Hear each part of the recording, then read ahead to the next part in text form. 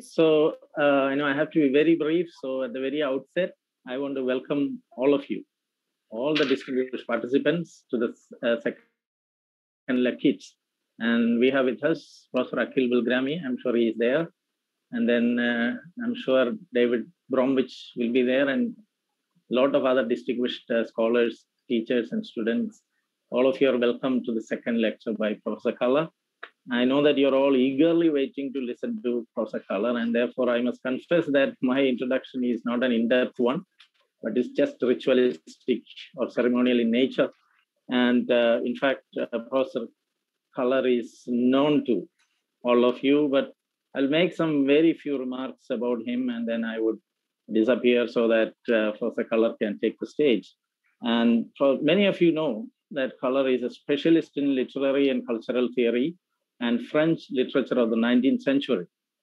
He is a prolific scholar, and many of his works are considered seminal texts. They have had an emphasis on structuralism, theory and criticism, semiotics, and contemporary and comparative literary theory. His doctoral dissertation, Structuralism, the Development of Linguistic Models and Their Application to Literary Studies, became an influential prize-winning book, Structuralist Poetics, in 1975. He won the James Russell Lowell Prize from MLA in 1976 for an outstanding book of criticism. And then in the 1980s, out of him came some classics like The Pursuit of Science, Semiotics, Literature, and Deconstruction in 1981. On Deconstruction, Theory, and Criticism After Structuralism in 1982. Roland Barthes by Oxford University Press in 1982. And Flaubert, The Uses of Uncertainty, Cornell University Press, Ithaca, in 1974. And for us today, we should commemorate the book Theory of the Lyric by the Harvard University Press in 2015. And many of us are familiar with this, another classic, Literary Theory, a very short introduction, which came out in 1997, which got translated into 27 languages. And he has a lot of honors and awards, and some of them I'll mention here. He received the Guggenheim Foundation Fellowship in the National Endowment for the Humanities Fellowship. Then he was the president of American Comparative Literature Association and secretary of the American Council of Learned Societies and chair of the New York Council for the Humanities. And he was elected to the American Academy of Arts and Sciences in 2001 and to the American Philosophical Society in 2006. And he was on the editorial board of Cornell Literary Journal Diacritics, and he became its editor later. And he's having both the training of England and US, that he was an undergraduate from Harvard, and he became a Rhodes Scholar and went to Oxford for his PhD. And in 1977, he joined Cornell as a professor of literature. And in 1982, he succeeded the M.H. Abrams as the class of 1916 professor and chair of the department. At Cornell, he served as chair of the Department of English, Comparative Literature, and Romance Studies. So he has such a prolific, writing career and a great intellectual and influential academic. And I must end this with a personal note that I have had the rare opportunity of listening to him twice at Cornell University when I visited him. I visited the university for my School of Criticism and Theory. I listened to his lecture on structuralism and on lyric. So with so much respect and with so much gratitude, it's my honor and privilege to welcome Professor Culler and also invite him to give the second lecture in commemoration of the bicentenary of Keats' death. Thank you, and over to Professor Culler. Well, thank you very much. Oh, sorry. Yes, go ahead. Please. Do you want me to start, or is there another stage here? Sorry, sir. Over to you, Maren.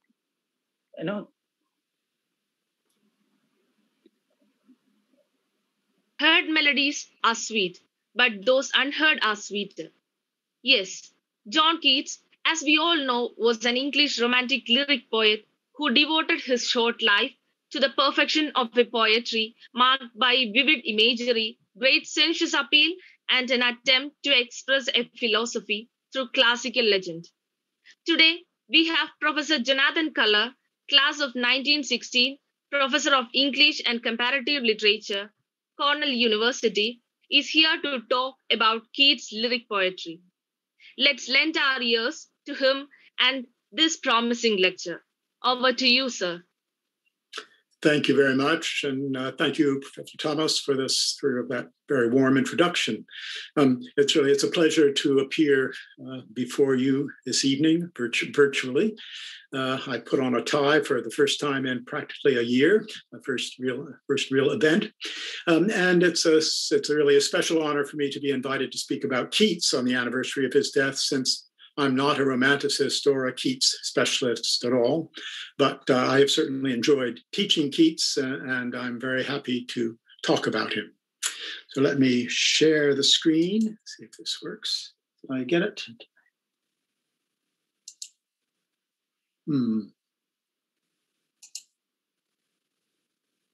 Why is this not? Sorry, let's see what's going on. Share screen. Whoops. Yes, sir, we can do it. Yes, okay. Just want to be sure I got the right version. Yes, okay. And I have this strange. Fine, so good. So for many. Can you turn your video on? Does my video go off when I? Yes.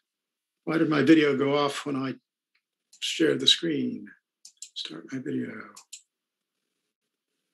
Yes, sir, we can see. Okay, and you can see me and hear me? Yes. Yes, sir. Okay, good, thank you. Well, I think for many of us in the English-speaking world, Keats represents the very figure of the poet, sort of a purist poet almost. I think partly, of course, because of his very brief tragic life, dying at the age of 25. Cut off from love, cut off from fame, and cut off at an age when other major English poets had accomplished really very little. If you think about if Wordsworth had died at 25, we would probably not be reading him today at all. I've always been struck by the strange symmetry of this diagram of English romantic poets, where it happened. It's a very weird structure, right? Where the firstborn was the last to die, the secondborn was the second to last to die, and Keats, the lastborn, was, of course, the first to die. Well, Keats had a very brief period of what's happened here. Yes, I'm sorry. This happened before. When I clicked to share screen, the wrong version of an older version of the PowerPoint came up. Let me exit from that. If I can. Yes. So we are now technologically successful here. So Keats dying young, of course, but he also had an extremely amazing brief period of productivity from 1816 to 1819, and especially a 9-month span for the first 9 months of 1819, when he wrote 6 of his odes and several long poems. And he also, as David Bromwich mentioned the other day, wrote wonderful letters, which greatly contribute to our impression, to our picture of him. T.S. Eliot called them the most notable and remarkable ever written by an English poet. And as I say, they really do give a winning picture of Keats. He's modest rather than arrogant. And though we speak of his poetry as sensuous, lush, he was not a dandy or an aesthete, but down to earth, practical, and a great friend, and of course, an amazing poet. I think he is dear to us, admirable for us, not only because of the brief tragic life, but also because as David Ramage also mentioned, he overcame grave disadvantages of class and education. He was, as Yeats later put it,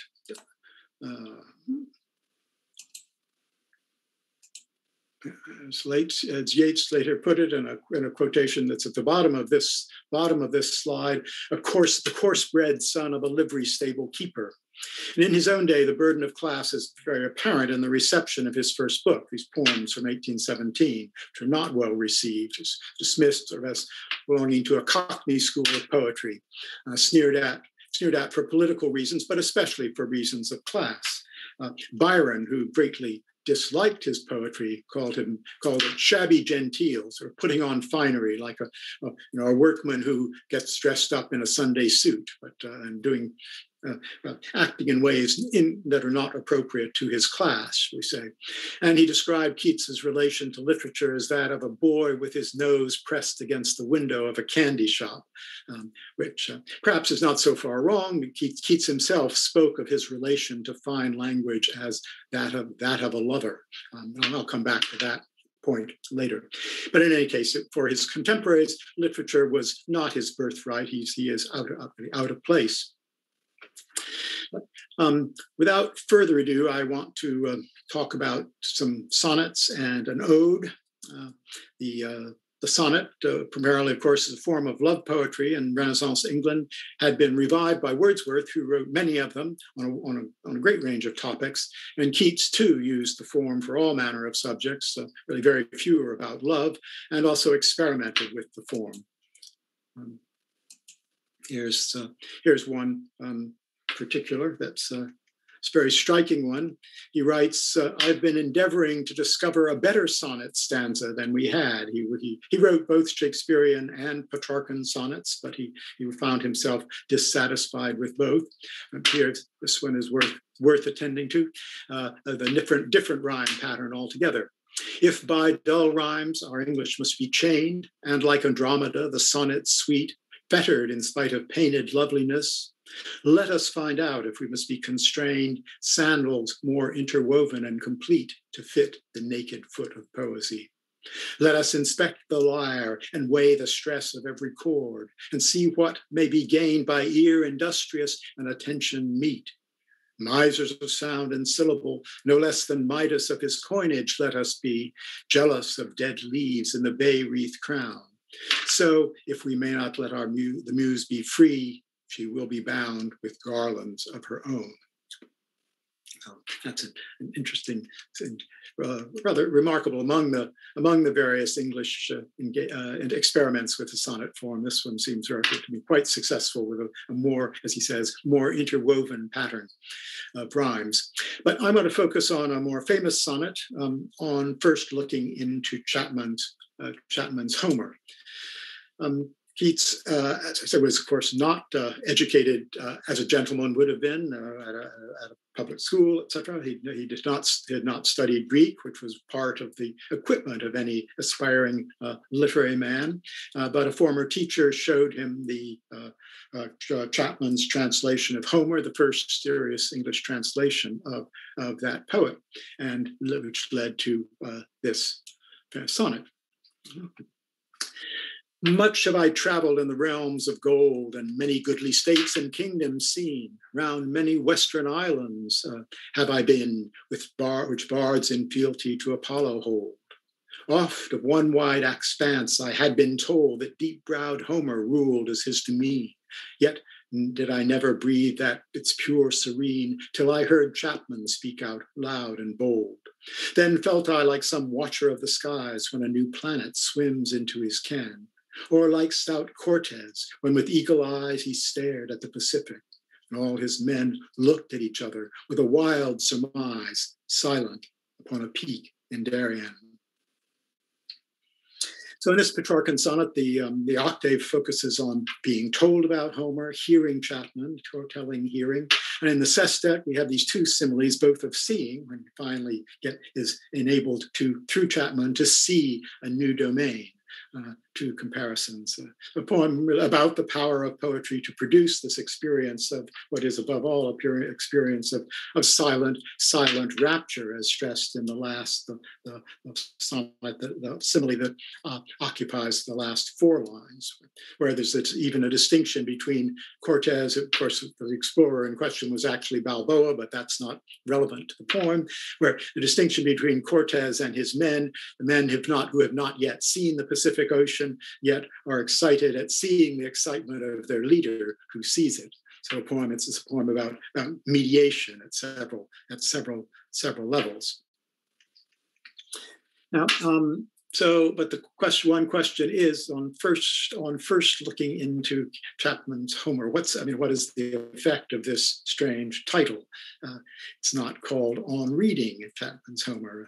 It's sort of flaunting the fact that, of course, that he did not know Greek, that he's reading in translation, and indeed that he's not even reading, really, not assimilating, not taking it in, but sort of just gazing at it, looking into the book, gazing at it as a tourist. Admiring, not doing what Homer does in English, but gazing, looking into Homer, as I say, admiring Homer as a new continent, as a new planet. There's also, I quote some lines from his sonnet to Homer, which takes up the same, in some ways, the same mode.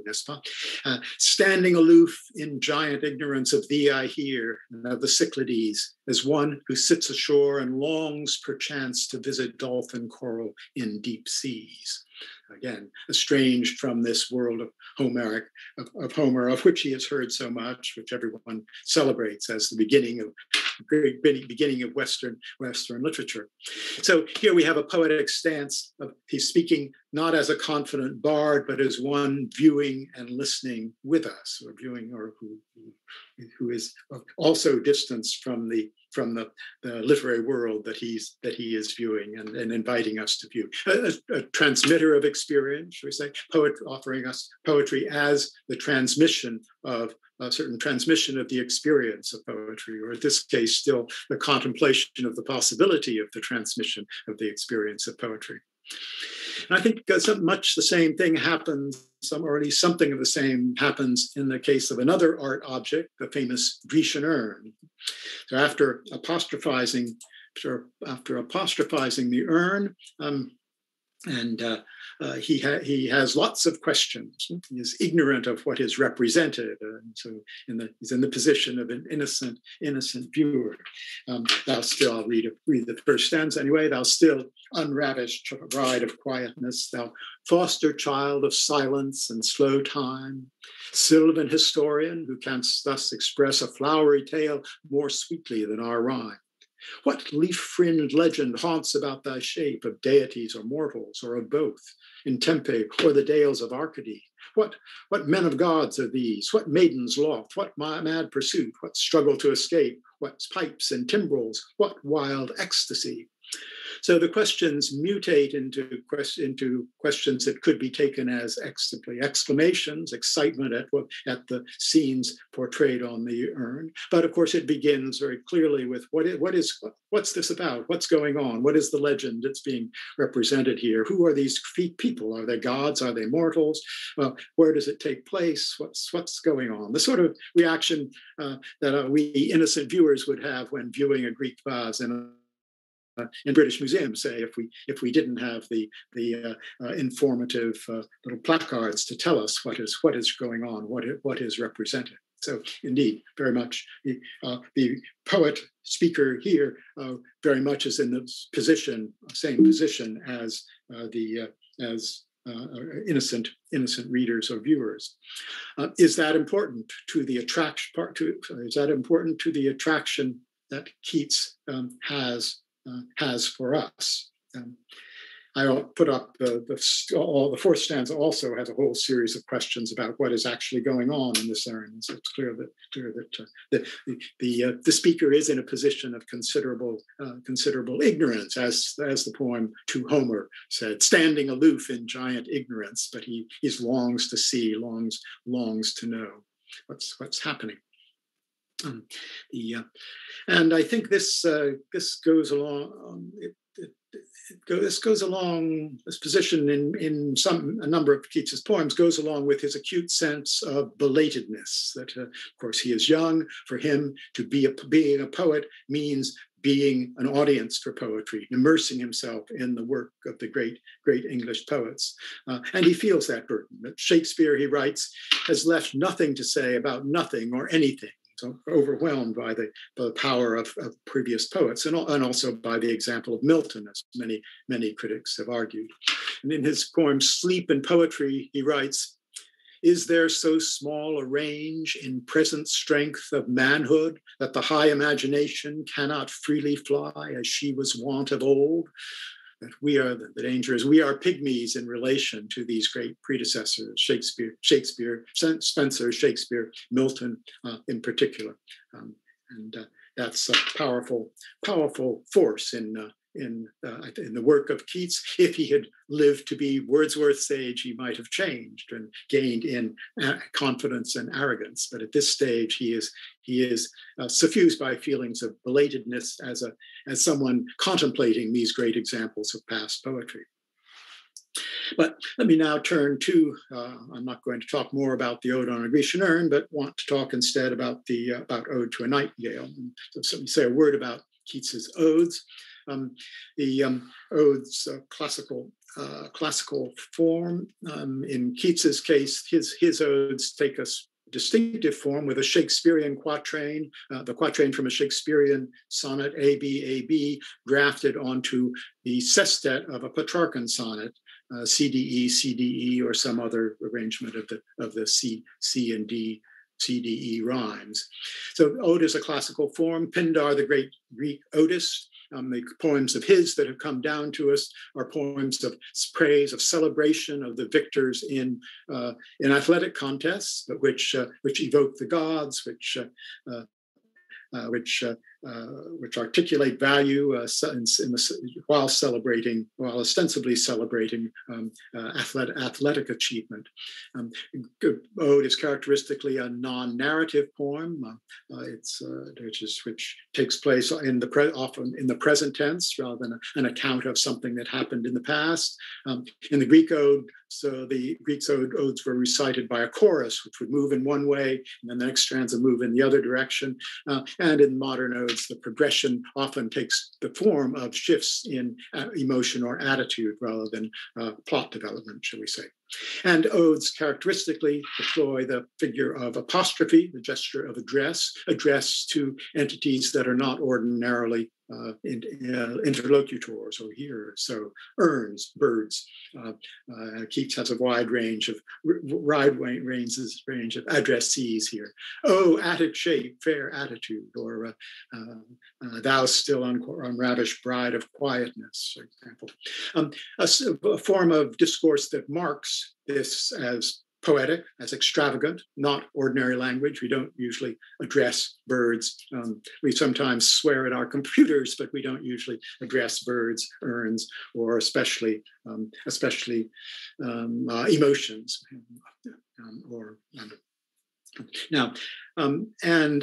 So one question of what is the general effect of this sort of address, aside from marking the discourse as poetry? Of course, a major effect is to anthropomorphize, to take something that is not a listener and make it into a potential listener, something that can be asked to do something or to stop doing something. In Shakespeare, we have devouring time, blunt thou the lion's paw, etc. Or Shelley addressing the west wind, oh wild west winds, not only asks it to hear, but be thou, spirit fierce, my spirit, be thou me, impetuous one, and blow my thoughts over the universe, etc. Lots of her sublime poets, odists, many requests to the powers that are invoked, apostrophically invoked, to do this, do that, stop doing this, stop doing that. Alphonse de Lamartine famously asks time to stop. Oh, temps, suspends ton vol, etc. An unlikely command. Time is not likely to hear or to agree, but Vedic poets make commands and requests. Keats is more modest. His odes do not ask anything of the urn. They do not ask anything of the nightingale. indolence, of melancholy, and even Psyche is in the Ode to Psyche. Psyche, which is already, of course, a goddess, is only asked, "O goddess, hear these tuneless numbers, and let me be thy choir." So very modest, not a pretentious claim to asking time to stop or ordering the winds to do something. But the ode deploys elevated language. David Bromwich on Tuesday stressed Keats's growth away from fanciful poetry, a resistance to elevated language, a move towards a poetry of earth, down to earth. And there's certainly some truth in that, though the development, since it's all compressed into a very short time, the development is brief. But Ode to Autumn comes near the end of this sequence.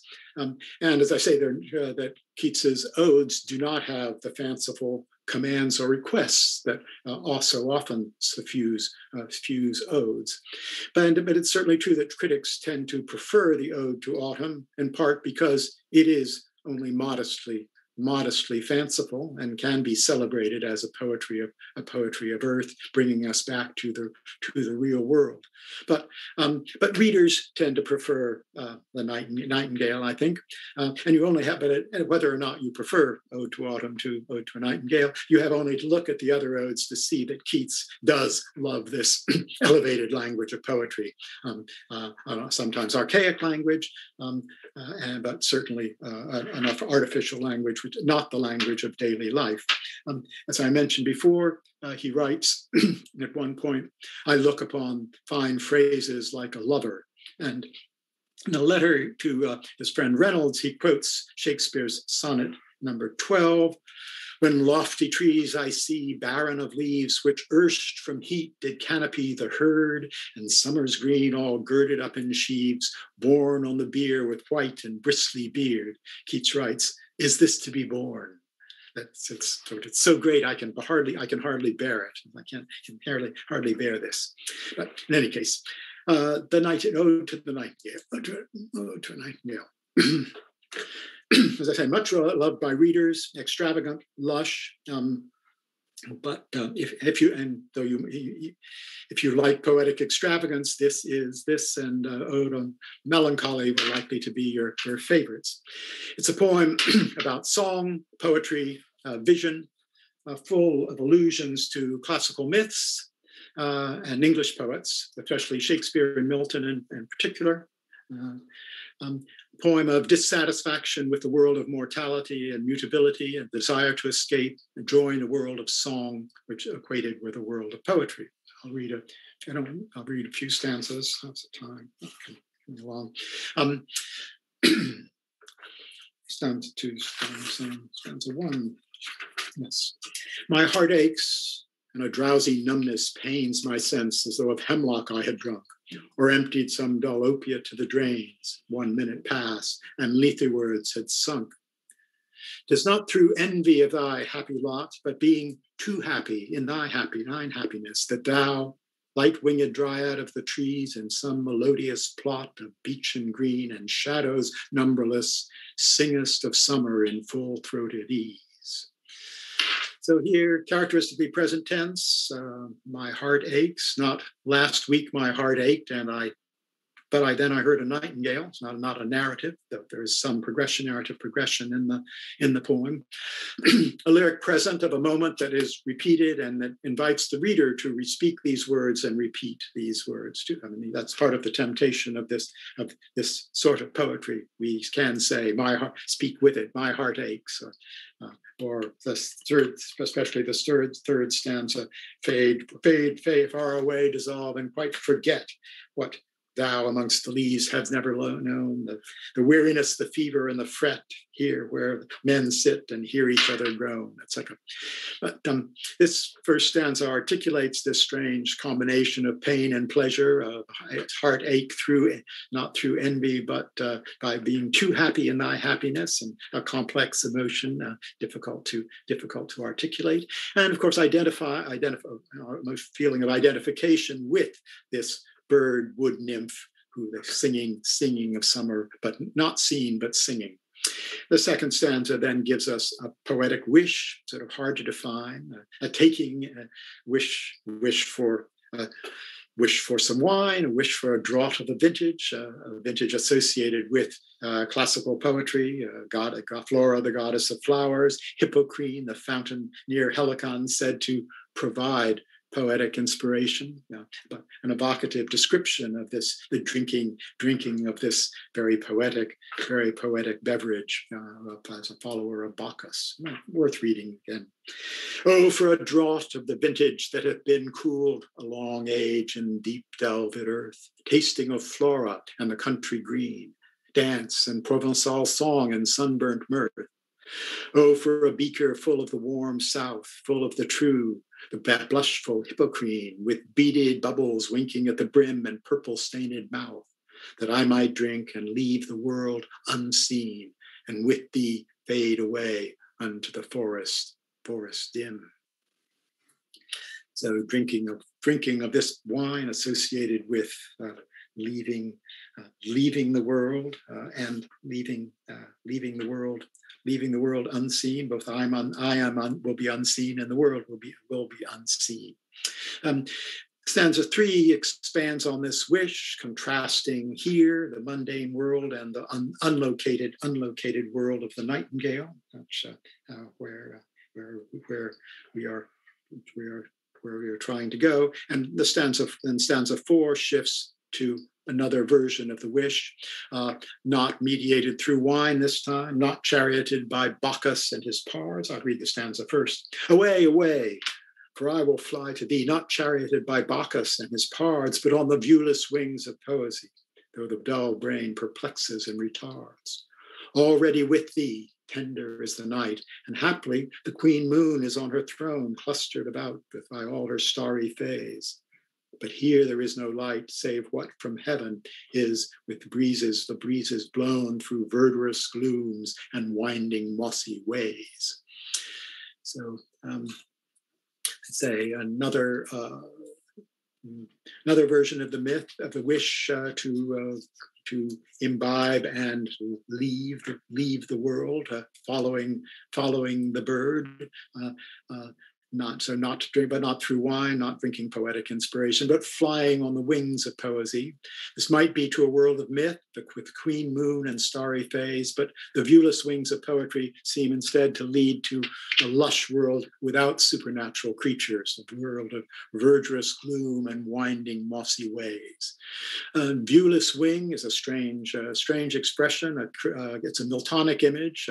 It comes from Milton, the blind bard, again, Milton, Homer, poetry as associated with flight, but with blindness, the viewless wind. There are also viewless winds in Shakespeare, so Shakespearean echoes too. But the viewless wing is the important thing here, and it's crucial. So let me offer a brief excursus through an early sonnet. How many bards gild the lapses of time, which will help to illustrate what's happening in the Ode to a Nightingale. How many bards gild the lapses of time? A few of them have ever been the food of my delighted fancy. I could brood over their beauties, earthly or sublime, and often when I sit me down to rhyme, these will in throngs before my mind intrude.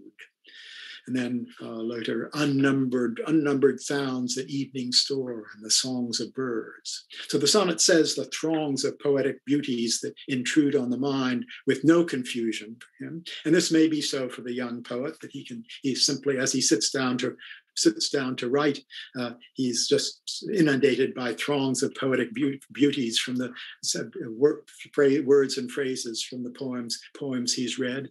So if it may not be confusion for him, but critics find great confusion in this ode in particular, arguing over which phrases echo what. Is viewless winds, is that Milton or is that Shakespeare? Especially the relative importance of echoes of Shakespeare, of Milton, Milton, is Paradise Lost more dominant, or is it Midsummer Night's Dream, etc. And also Spenser and other poets, but especially Shakespeare versus Milton, and the sort of confusion in critics' minds, anyway, as all these echoes throng before and intrude upon our minds. So poetic composition here is described as the thronging beauties of past language crowding in on his lines, and it's evoked especially as in the form of sounds of bird song, like bird song, unnumbered sounds. Now I don't have time to try to follow through, and it would be pedantic to try to follow through the numerous evocations in the Ode to a Nightingale, but a couple of key words in the second half of the poem are highlighted here. Darkling at the beginning of stanza 7, darkling at the beginning of stanza 6, and forlorn at the end of stanza 7, and then the beginning of stanza 8, both poetic and evocative terms. So let me start with 5. This is often one of the favorite stanzas as the most lush description of this world in which the poetic speaker has fled following the nightingale, shall we say, been wafted on the viewless wings of poesy. He's fled the world into the forest dim, really a forest of poetic associations. I'll read the stanza first, of course. I cannot see what flowers are at my feet, nor what soft incense hangs upon the boughs.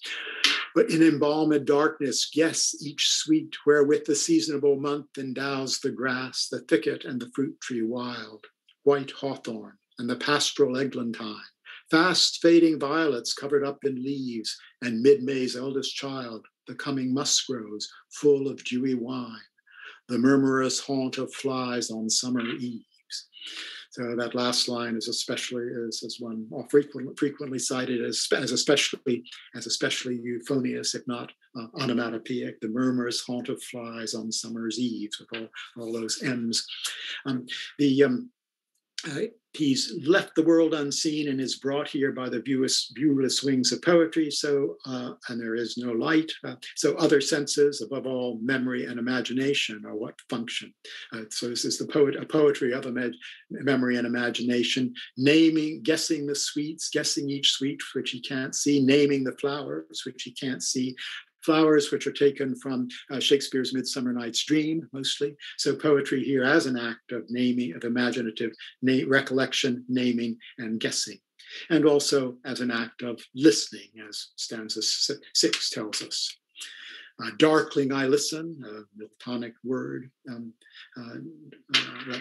me skip here for a moment. Darkling, blind Milton identifies his harmonious verse with the song of the nightingale who sings darkling, as he says,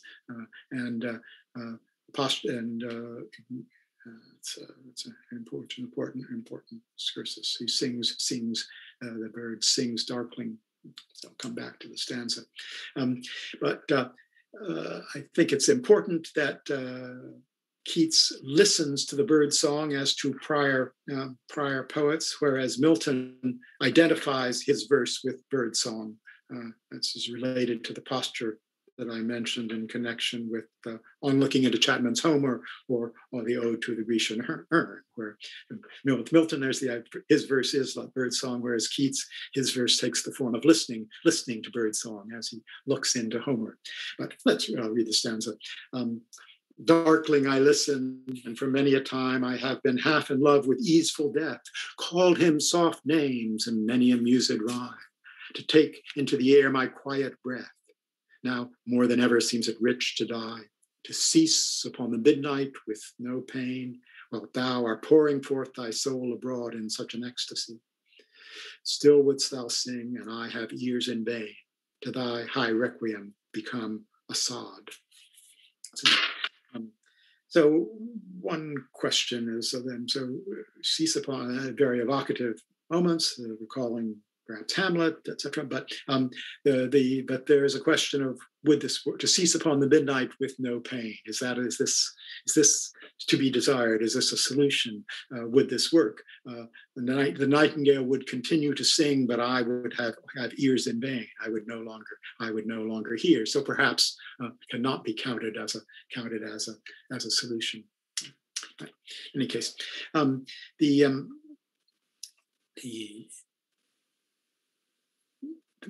let's move on to stanza 7 here, with the address to the bird.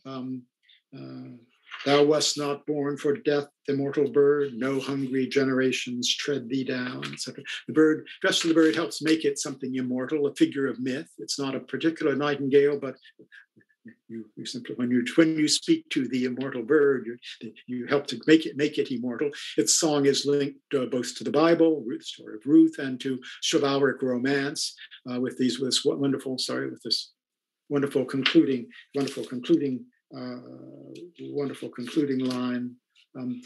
The same oft times hath charmed magic casements opening on the foam of perilous seas in fairy lands forlorn.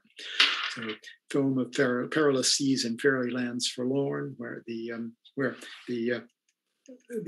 word forlorn is determined both by alliteration, fairy lands forlorn, and the rhyme, lorn rhyming with corn, but also picking up on some of the foam from the end of the previous line. It is also a Miltonic word, as like so many words in the key words in this poem. Adam without Eve asks how can he live in these wild woods forlorn. So it's the sound of the word, words which sounds to him from Milton, also it calls him back here to his forlorn. It's as though the word has been generated by poetic memory, but then the sound of the word calls him back to his own forlorn condition. And the poem raises above all the question of in the final stanza, the question of the status of this experience, which is worth reading.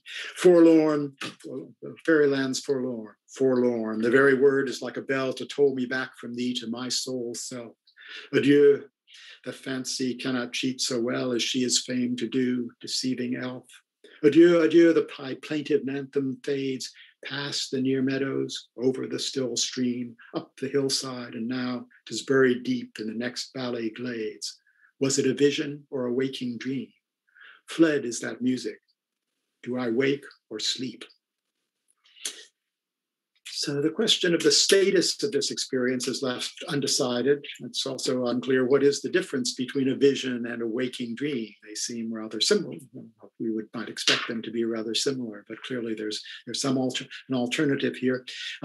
Much emphasis, of course, has been not on seeing, not on vision itself, but on listening, on the absence of vision, on sounds. But the question about vision here, vision or waking dream, is a question about the entire experience. And there's much critical debate. This is a poem that's written about, vast numbers of articles and books have been written about this poem.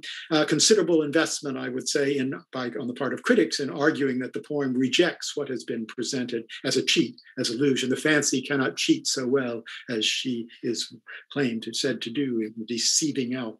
But I think for us, the Coleridgean contrast between fancy and imagination makes us assume that imagination is the good term and fancy is the bad one. But for Keats, fancy is not a bad thing. But the question of the status of the experience is very much up in the air. The experience that the poem provides, like the experience of the poet listening to the sounds of prior poetry, is not, I think, one that we want to dismiss, even if we might prefer a poetry of earth, shall we say. So whatever status we accord to this past experience, we have the same sort of experience of ecstatic listening that is evoked here in the poem, and that poetic event subsists. So I admire the observation with which a critic named James O'Rourke concludes his, where is James O'Rourke? here we go. James O'Rourke concludes his discussion of the ode in a book, Keats's Ode and Contemporary Criticism. Complicated because it is engaging with all the critical arguments about each ode. In presenting the exceptionally fluid yet barely structured language of this ode, Keats offers the best access a reader is likely to get to a sense of Keats's receptivity to poetry, a largely involuntary activity, and one that does not translate into the common currency of Saussurean signs, sort of not straightforward signification, sonic echoes especially. The sonic character of the Ode to Nightingale holds out to us the tenuous possibility of being submerged in a wild joining and disjoining of our cultural legacy, proffering an epistemological risk that pays off in the ambiguous capital of moments of imaginative transport that arrive only at greater uncertainties. So evoking this poem as offering us this ambiguous capital of moments of imaginative transport. Something rather like the experience Keats reports in How Many Bards Gild, that we looked at before. Where is How Many Bards Gild? Is it here? No, sorry. Yeah, here we are. How many bards gild the lapses of time? The thronging of past poetic phrases into the mind of the poet as he sits attempting to compose. So as in On Looking into Chapman's Homer and the Ode to a Grecian Urn, the poetic experience that Keats offers us is based on a receptivity to works of art, the food of his delighted fancy, as he put it in How Many Bards Gild the Lapses of Time, the food of his delighted fancy, which, when I sit me down to rhyme, these will in throngs before my mind intrude. So we too can lose ourselves in these throngs. Well, but to conclude, Keats' long poem, The Fall of Hyperion, opens with a question related to the closing questions of the Nightingale about the status of dreams. Fanatics have their dreams, poets, various people have their dreams, and some can write them, some cannot. But poetry alone, Poesy alone can tell her dreams. With a fine spell of words alone can save imagination from the sable charm of dumb enchantment. So poetry. Question of the status of dreams still remains, even though it's poetry, and the hope is that poetry can save the dream from the sable charm of dumb enchantment. So perhaps fancy can cheat better than as well as she is said to do. But that is the question. And Keats leaves that question open as a question for posterity. The end of this first stanza says that whether the dream now purposed to rehearse in this, The Fall of Hyperion, whether the dream now purposed to rehearse be poets or fanatics will be known when this warm scribe, my hand, is in the grave. So leaving the question to posterity. It will be for us to judge. Well, several questioners, to conclude, several questioners on Tuesday asked whether Keats was obsessed with death.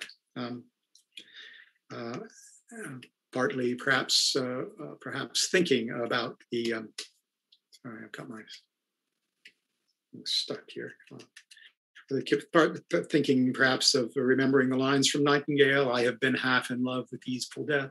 And I think it's worth noting that in those days, Keats' death was all around, that at age 25, Keats had already suffered first the death of his father, then the death of his mother, then of the grandfather with whom the Keats children went to live, and then the grandmother with whom the children had gone to live, and finally his brother Tom, who he nursed through his final illness. But Keats did find ways to challenge death. In December 1919, his health was quite perilous, wastage of his body becoming apparent. His friend Leigh Hunt remembered that Keats altered his hand, which Hunt says, was faded and swollen in the veins, and say it was the hand of a man of 50. So in the fall of Hyperion, he had already foreseen the moment when this warm scribe, my hand, is in the grave.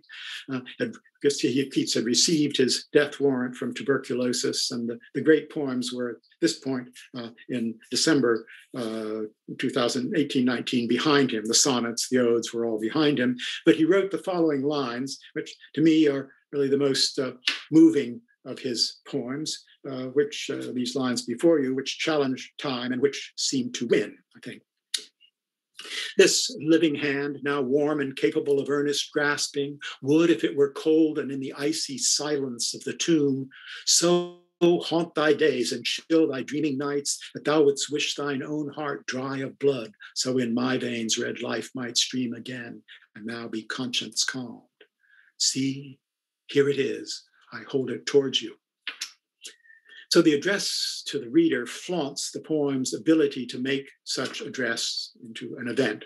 I mean, it's a daring attempt to produce a poetic event by exploiting the resources of direct address to the reader, boldly collapsing into one, the time of articulation, the now when this living hand is warm and capable of earnest grasping, and the time of reading. See, here it is, I hold it towards you. Holding it towards us through the poem. So it conjures the present of writing into the future and present of reading. The poem dares assert that this hand is being held towards us at the moment of reading, and we might expect to smile ironically at this misplaced poetic pretension. I mean, the claim to survive the icy silence of the tomb and reach out to us here and now. But seldom do readers react in this way, certainly in my experience. People do not sort of mock this poem, saying how silly, how foolish of Keats to think the hand could escape the tomb. Rather, we seem to accede to the poem's claim, granting it the power to make us imaginatively overcome death, the death with which it simultaneously threatens us. So, in effect, contrasting the poet's life with the poet's death, it proleptically claims that if this hand were dead, it would haunt us and make us wish to transfer our blood to it, if only that would make it live and make us wish to make us, and we would feel better for it. So while we don't actually wish to sacrifice ourselves, readers do temporarily at least sacrifice their sense of reality in allowing the poem to create for them a temporality in which the hand lives and is held towards them. The poem predicts this mystification, dares us to resist it, and shows it to be, I think, irresistible. It's a tour de force that shows what lyric can do and why it is memorable. Thank you very much for your attention.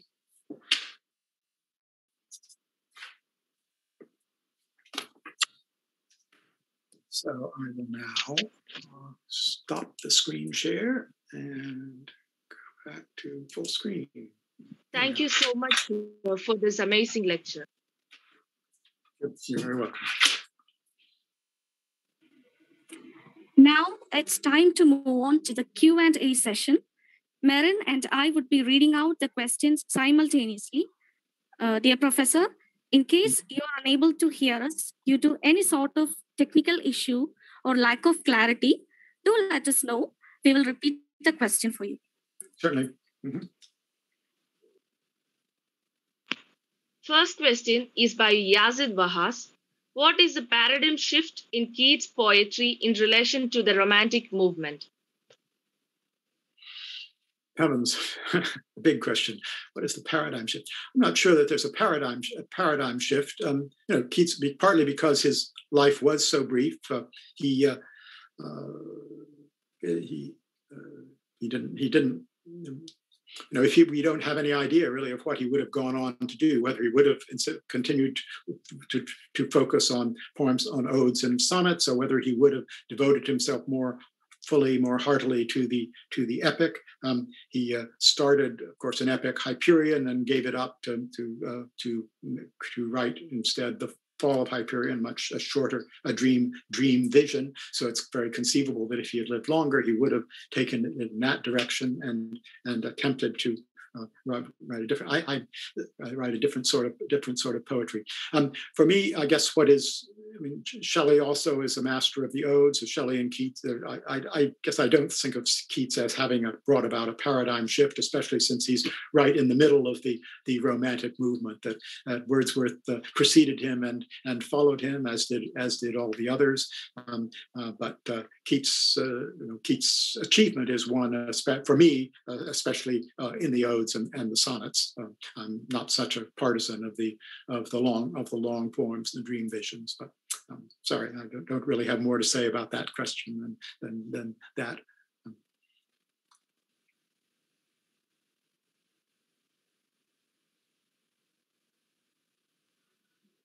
Thank you, sir. Second question is from Jagridi Upadhyaya. My question is, how does the dreamlike world created by Keats in La Bella Damsans Mercy, or Eve of Saint Agnes, or the Nightingale Ode, or the Psyche give it its lyrical quality, or is it vice versa? Am I clear? I'm sorry. No. How does this? Oh, no, vice versa. No. Can you try to can you repeat the question? I will. Oh, sure. Sir. The question is, how much does the dreamlike world created by Keats in La Bella Damsans Mercy, or Eve of Saint Agnes, or the Ode of the Nightingale, or Psyche give it its lyrical quality, or is it vice versa? Oh, I see. I don't really think it's one or the other. That the lyrical quality inheres in this vision. You can of course a poem can have lyrical qualities without being a dream vision, but the dream vision, these two things, Keats certainly the two things go together. For him, the dream vision does seem to involve considerable lyrical quality. Focus on the lyrical quality. I would be hard put to grant priority to one or the other.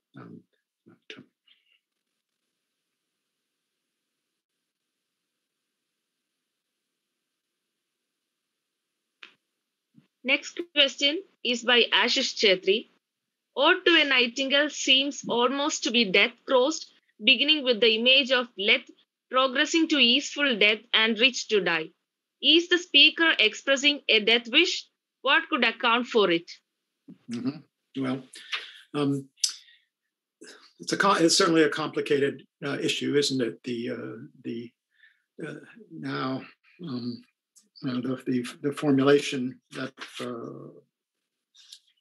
now more than ever seems it rich to die, to cease upon the midnight with no pain, while thou art pouring forth thy soul abroad in such an ecstasy. Still would thou sing, and I have ears in vain. So the idea that there's certainly a temptation there, right? To, if you feel that you have entered some kind of idyllic state of embalmed in darkness, and listening to the sounds to prior poetry, to the bird, however we want to characterize it, and if you contrast this with the world of pain and sorrow that has been outlined in stanza 3, then the temptation, wouldn't it be nice to simply to sink into this darkness and with no pain. So could be a death wish, but it's only a momentary one. He draws back saying, well, the disadvantage of that would be that you would keep singing and I would not. I would have ears in vain, and that's so. But it's certainly understandable and there certainly, I think, critics certainly have argued that there are echoes of Hamlet here, where does Hamlet really have a death wish? No, Hamlet thinks about it. To be or not to be, that is the question. But we don't seriously think that Hamlet is going to commit suicide. The play would be a very different play, and he would be a different character if he were to do it at that moment. So to say what accounts for it in the poem, there are two different questions. Would there be? I don't think there's evidence from Keats's letters that he actually had a death wish. He knew that he was likely to die. His illness lasted for some years, and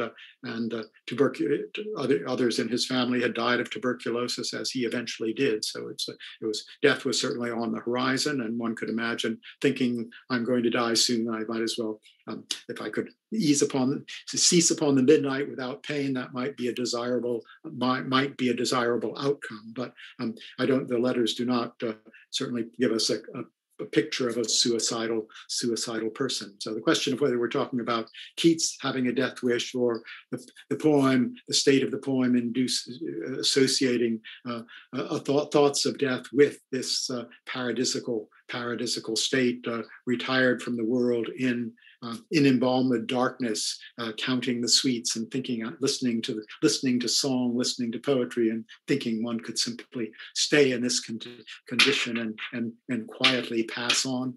That's a different question.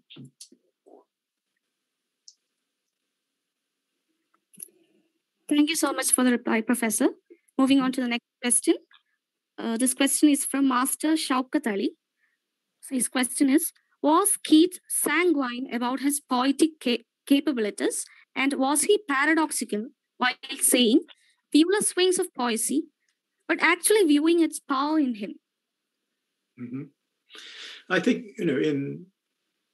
I think he was sanguine about his power. I mean, he was, as I said, he did feel that these great poets had come before him, and are there things left to do that I can do? And certainly for him, writing poetry was not a matter of simply looking in his heart and to look in your heart and write. It was a matter of producing the kind of discourse that prior poets had produced, letting these prior beauties echo in his mind as he composed. So it was very much that, and whether in doing this he would be able to rise properly to the occasion and achieve what he hoped.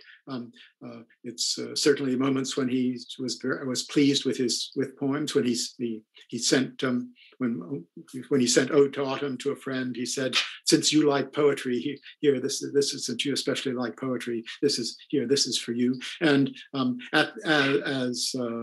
as David Bromwich quoted on Tuesday, near the time of his death, he did say, "I think that I shall be among the English poets." That he was convinced that he had made a contribution that would last, even though on his tomb in the English cemetery in Rome, he had the inscription, "Here lies one whose name was written in water." But no, I think Keats did feel confidence in his poetic powers. He gave up he trained as an apothecary, as a druggist, and gave that up really to focus on poetry as much as he could. And certainly, though the first book had a lot of negative reviews, negative reception, his friends were encouraging, and he saw that what he was doing was good, I think.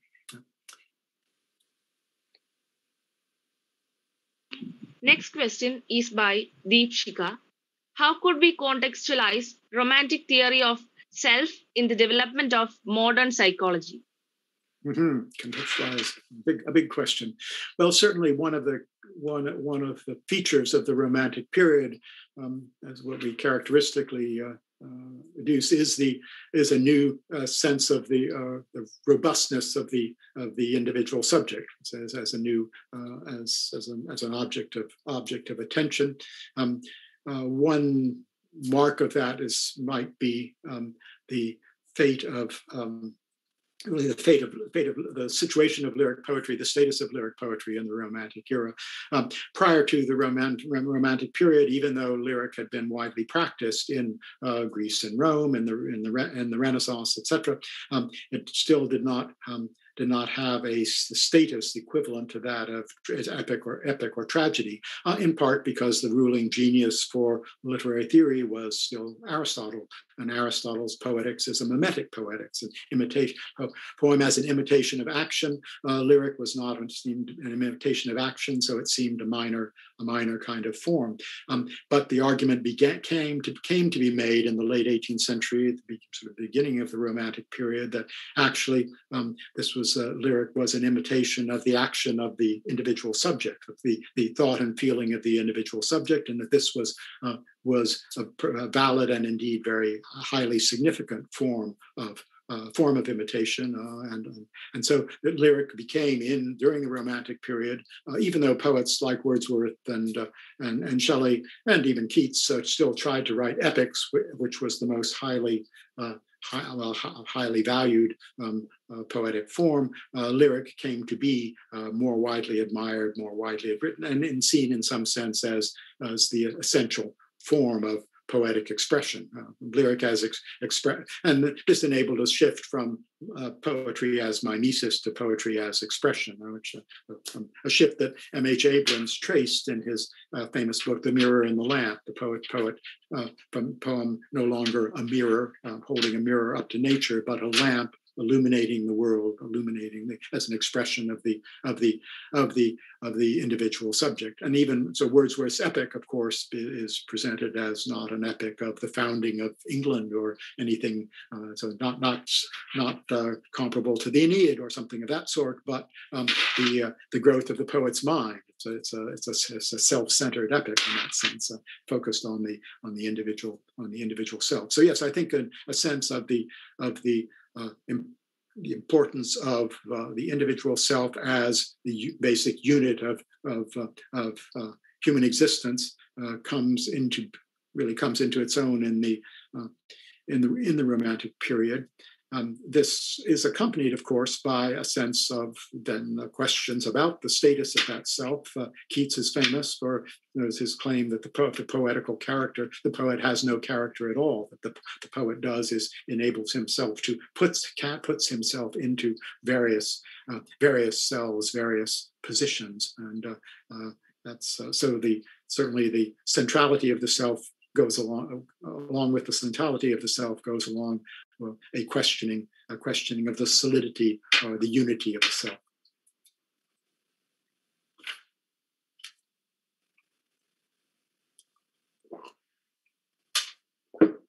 Am I speaking too fast in answering these questions? Should I try to slow down? It's okay. Fine. It's okay. Mm-hmm. Can we move on to the next question, Professor? Yes, sorry. I'd finished. Yes. Okay. Next question is from Piyush Raval. His question is, what are your views on Keats as a dramatist? As like his contemporary romantics, he too experimented with the medium of drama on which England's national reputation hinged. Mm-hmm. Yes. Well, I'll have to pass on that question. I've never really worked on drama at all, and especially not on Keats and drama. So it's you need to put that question to someone who has more knowledge. I've not read Keats's attempts at drama.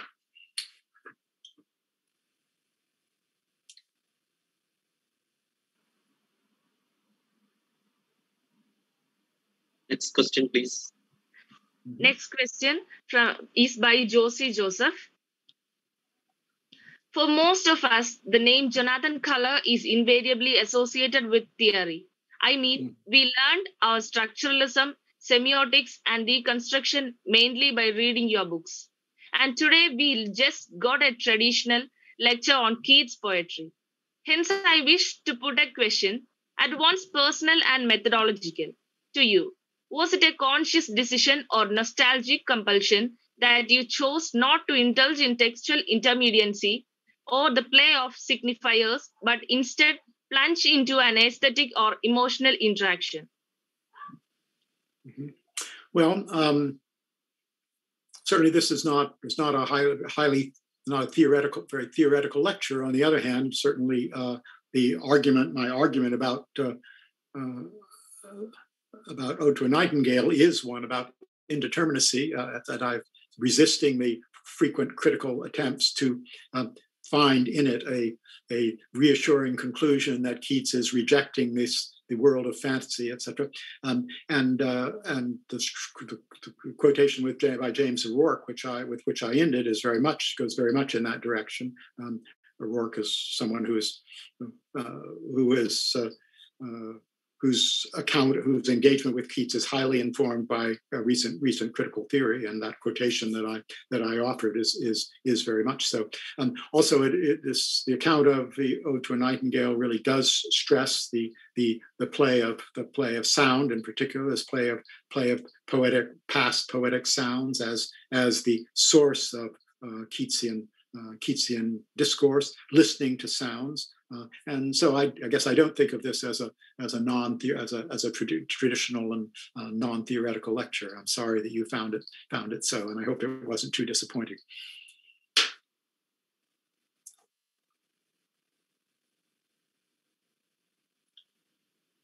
Moving on to the next question. The question is from Ayan. Do you think the concluding stanza of the poem, Ode to a Nightingale, is on the same level of excellence as the other stanzas? Is it a good ending for the poem? I think it's a good ending for the poem. Same level of excellence. Yes, it's not. I mean, it's not as evocative of as shall we say as stanza 5, the lushness of the language there, but it has a different function in the poem. So yeah, I think it's I guess I don't particularly want to. I do find puzzling, as I indicated, I do find puzzling the question about the distinction between a vision or a waking dream, and so perhaps in an ideal world, I would have liked a slightly differently formulated opposition there. But it may well be that the purpose of that is precisely to give us an opposition that may not actually be one. That we have a choice. What do we think of this? What do we think of this experience that we have been given, and that we have seen the poet, seen the poet speaker experiencing, and it's if you had a clearer, more articulate opposition, that might force a different kind of decision that would be inappropriate, because I think that as I said, and as O'Rourke's final comment says, I do think that a good way of thinking about this poem is that it is getting us as close as we can get to hearing what Keats would hear. We can't hear what Keats heard, obviously, but what Keats would hear in prior poetry, and that experience of the ecstatic experience of having these poetic fragments, these poetic echoes echoing in the mind as birdsong, as etc. So no, I think the final stanza is a good one. Forlorn, the very word is like a bell to toll me back from thee to my soul self, and is a good line. And the withdrawal, the withdrawal is crucial. It's not that suddenly he's just switched off. The plaintive anthem fades and it recedes into the background. So next question, I guess. Next question is by Mangesh. Can we study pictorial quality of Keats in association with psychoanalysis? Mm-hmm. Well, we can. David Bramich avoided that question yesterday on Tuesday and passed it on to me, but I really have not read much psychoanalytic discussion of Keats. It certainly would be possible. Any rich associative discourse is certainly open to reading in psychoanalytic terms, and I have no particular resistance to that. I'm not sure. The question would be: Are you thinking of it as psychoanalyzing Keats? Are you thinking of it as a psychoanalytic investigation of the poetic process? That would be more, I think, in my view, more valuable. But it's not so. The major psychoanalytic themes, shall we say, are not necessarily so obvious, except perhaps that of a death wish. But I think. Because I think the realm in which we are operating here is not so much a realm of sexuality as a realm of associative language. Yes, so we can pass to the next question then. Next question by Rupsa Banerjee. In Writing of Death, Keats' lyric voice appears as a ghostly presence in his own poetry. Are the evocations of dream worlds a way of rethinking the lyric present? Are the evocations of dream worlds a way of what in the lyric present? What's the verb there? Are the evocations of dream worlds a way of rethinking the lyric present? Reaping in? Reaping in. The lyric present. Reaping in. I'm not sure about quite what reaping in would be.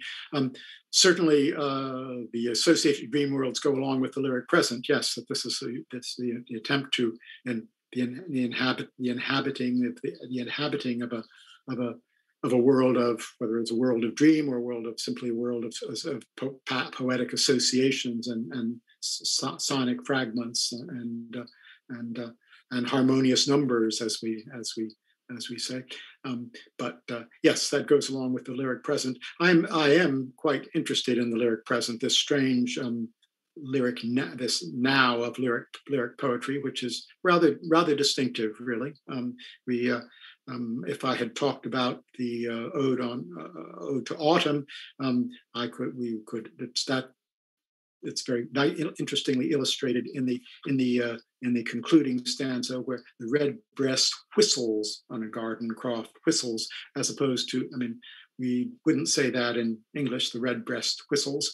We would say the red breast is whistling, or the red breast whistled yesterday. It was whistling is when I heard it this morning, or in general, the red breast whistles. But it's that's when the red breast sings, it whistles. There are different uses of that, of the present tense there, but the lyric present is a bit different. It's both. It's sort of iterative, and but it's at a particular moment. Certainly the fiction of the poem is that now at this moment, which is both a moment in the past and a moment whenever the poem is read by anyone. Now the red breast whistles in the garden croft, and that's not just that the red breast is whistling, but the red breast whistles. And it has a kind of typifying iterative quality that is quite distinctive, and is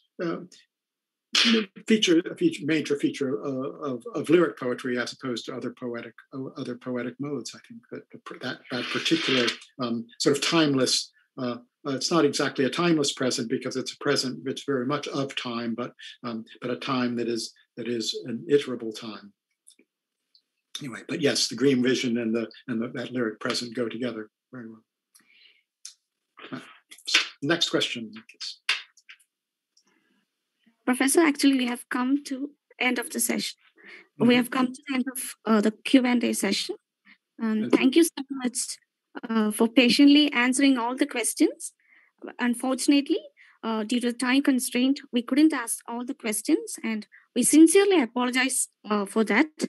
But we ensure that all the questions will be directed directly to the speaker. Mm-hmm. Thank you so much.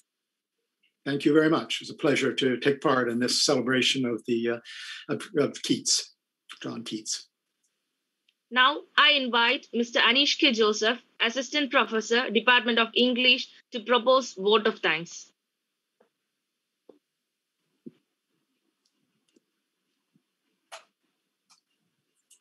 The distinguished speaker for today, Professor Jonathan Culler, our guests, Professor David Bromwich and Professor Akhil Vilgrami, the head of the department, Professor P.J. Thomas, convener of the Bicentenary Lectures, Father Jose Jacob, faculty members, and all dear and respected participants from across the globe. Greetings to you all from the Department of English, St. Berchmans College. As the lecture series organized by the Department of English, St. Berchmans College, to commemorate the bicentenary of the death of John Keats comes to a close, we are filled with a sense of gratitude to the veteran scholars who have been associated with us. Professor Jonathan Culler, class of 1916, Professor of English and Comparative Literature at Cornell University,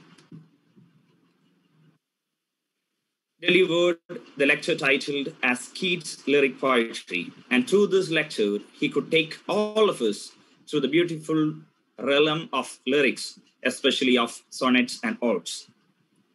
Professor Culler started his lecture by expressing the happiness he has in teaching Keats. Indeed, he was gracefully expressing this happiness as we travel together through the viewless wings of poetry, through his readings of poetry and his discussions. He also presented the critical approaches to the reading of Keats' poetry. He also responded patiently to the queries from the participants on the varied aspects of Keats' poetry. We express our heartfelt gratitude to you, dear Professor Culler, for your gracious presence, moving lecture, and patient responses. Professor David Bromwich, the Sterling Professor of English at Yale University and the Speaker of the first, and also Professor Akhil Bilgrami of Columbia University have been present throughout this lecture too. Both of them have been good friends of the Department of English, St. Berchmans College for many years, and most of us here have been fortunate to listen to them many times, both offline and online. Thank you, dear professors, for your kind association with us. We look forward for your presence in our campus again in the future. Professor P.J. Thomas, the captain of our ship of the Department of English, has been the chief person who has been instrumental in bringing scholars of international repute to our campus. The time of the pandemic has indeed been made highly academically engaging with the tireless initiatives of Professor Thomas. Thank you, dear sir, for your leadership and guidance. I also thank Father Josh Jacob, the convener of this lecture series, for coordinating effectively the various technicalities and details of this lecture series. I also thank the faculty members of the Department of English for directly and indirectly contributing to the effective organization of the series. I should also thank Marin and Christina of the first MA students for hosting this second lecture. I also thank Mr. Dan and Mr. Tojo for helping us with the technical aspects of this meeting. And finally, as I conclude, I must thank all the participants who have been with us on both the days of this lecture series, teachers, researchers, students, and literature enthusiasts, and also many lovers of poetry from different parts of the world. Thank you all for being with us, for traveling along with us through the world of Keats' poetry. Let us all come together in the future too with other initiatives of the Department of English. Thank you all. I remain. Thank you, sir.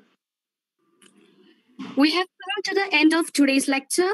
It was indeed a pleasure to have each and every one of you among us today. Feedback forms are provided in the chat box. Make sure to give your valuable feedback. Once again, thank you so much for joining us. Thank you, everyone. Good night. Thank you. Goodbye. Thank you very much. Thank you. Thank you, Professor Bilgrami. Thank you, Professor Culler. Thank you so much. Thank you very much. Okay. Thank you Bye. so much. Goodbye. Thank you, Bromwich. Thank you so much.